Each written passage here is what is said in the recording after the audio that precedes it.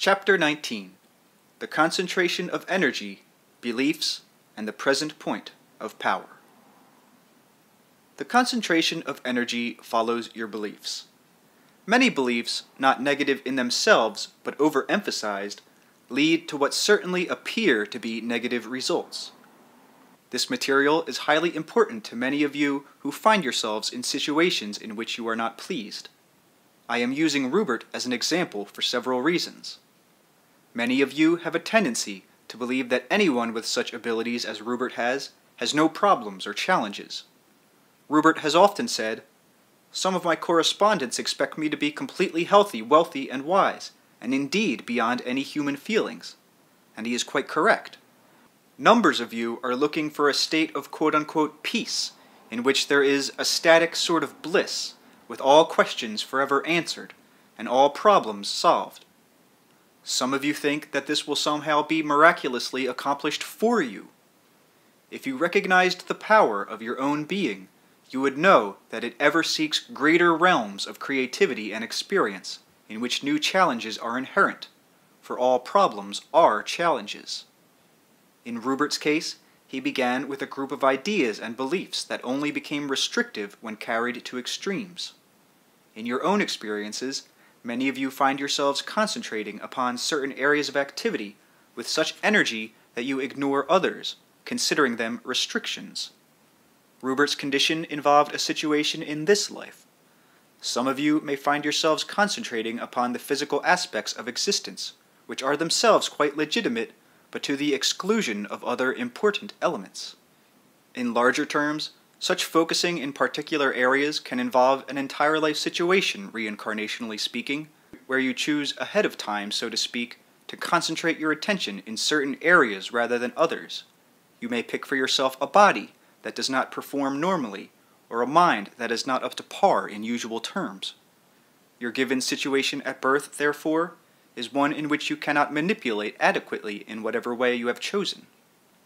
You have decided upon a situation in which a critical organic lack or disability is involved, and are born with a severe disease, for example, then that is the context in which you will experience this particular focus in corporeal reality. There will be a reason for it, and the reason will lie in those abilities that you have left free and open for yourself to pursue. All existences are simultaneous. Within the bounds of creaturehood, certain things are possible and certain things are not. You cannot regenerate a limb or grow a new one. You can cure yourself of a quote-unquote incurable disease if you realize that your point of power is in the present. Whatever your situation, you have chosen it for a reason. If it involves a circumstance that cannot be altered in physical terms, then you have settled upon it as a framework in order to enhance and use other abilities in concentrated form. The main point is not to concentrate upon the liabilities, but to pursue those abilities that you have, for the great energies of your personality will be directed in those avenues. Now, Rupert was working with alterations of consciousness this afternoon. At the same time, he had the radio playing softly.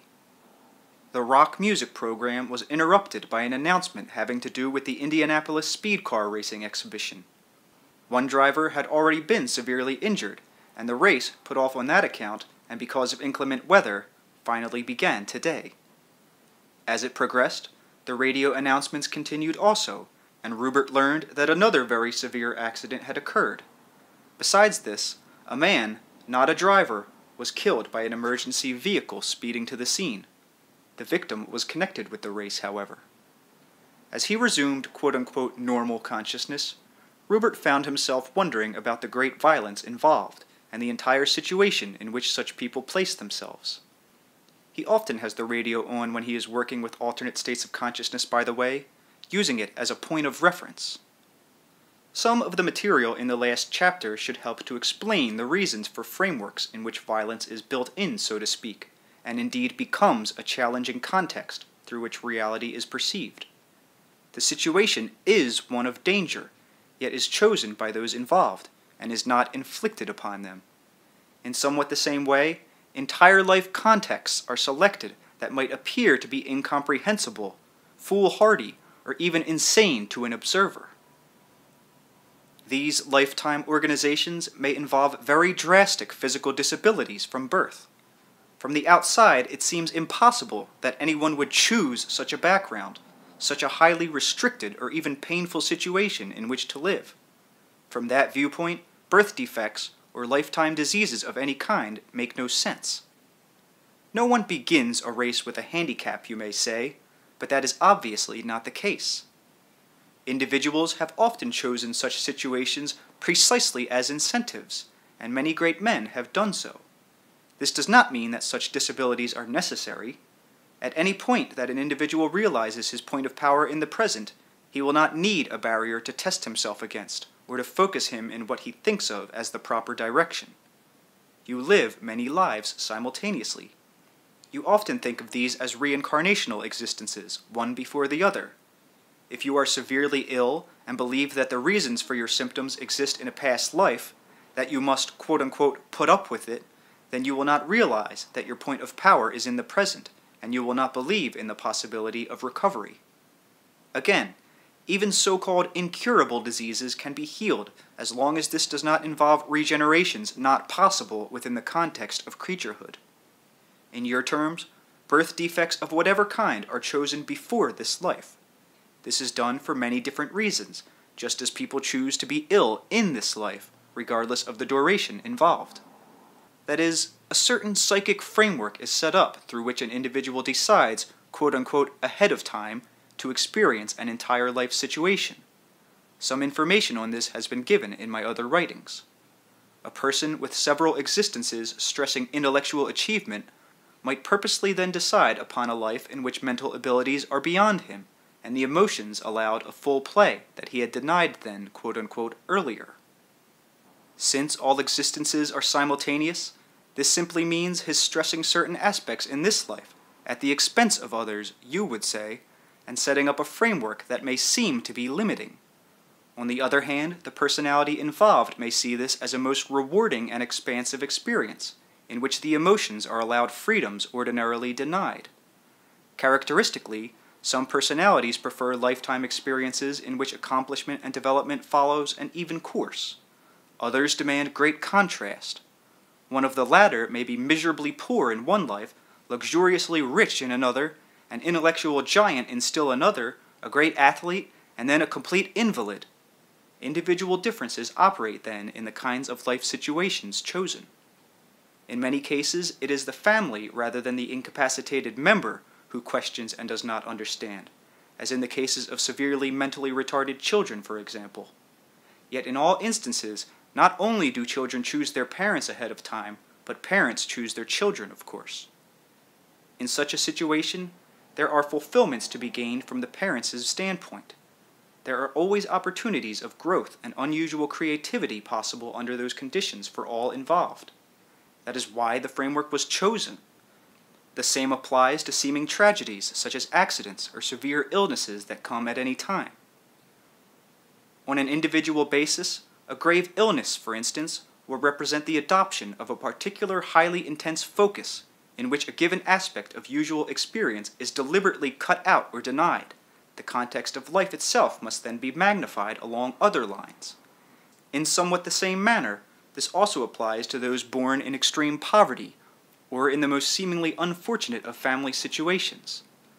The life challenge is inherent within the problem itself, and springs from it.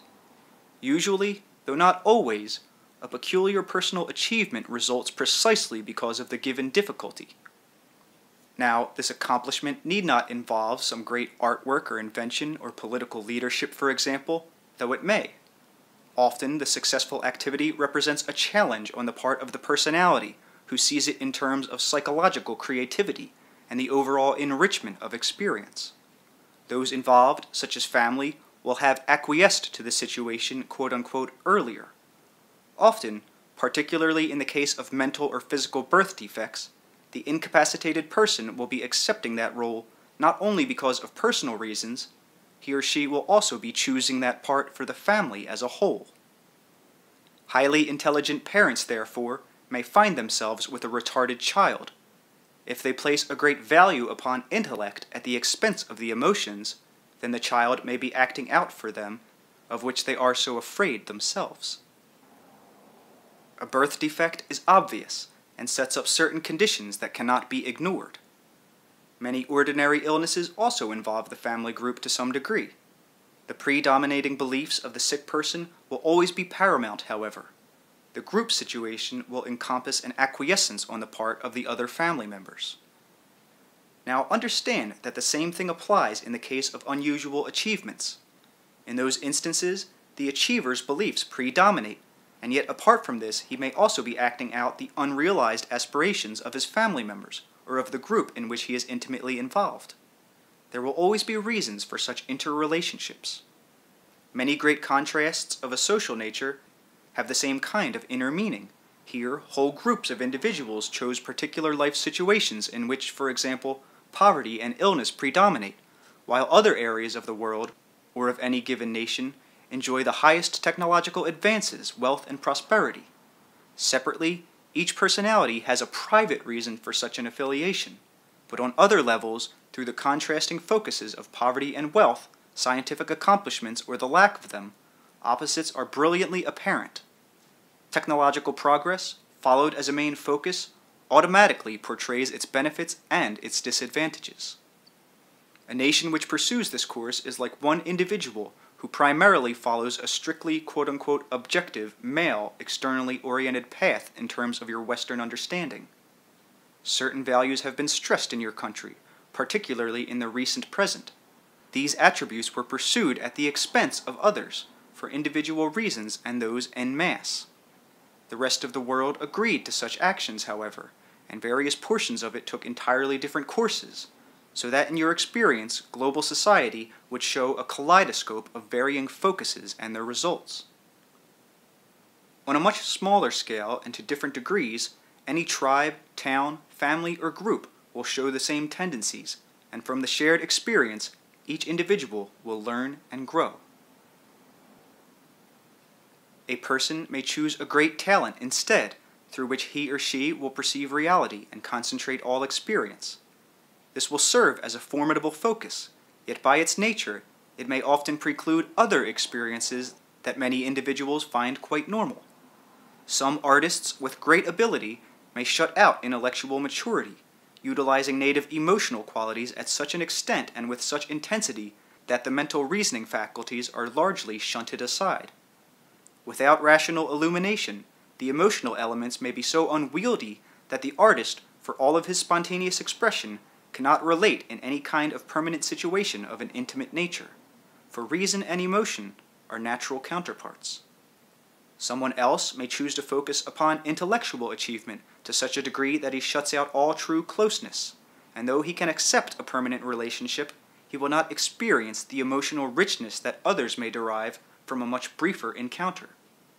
Therefore, each of you choose, ahead of time in your terms, the kind of framework through which you will contend with this life situation.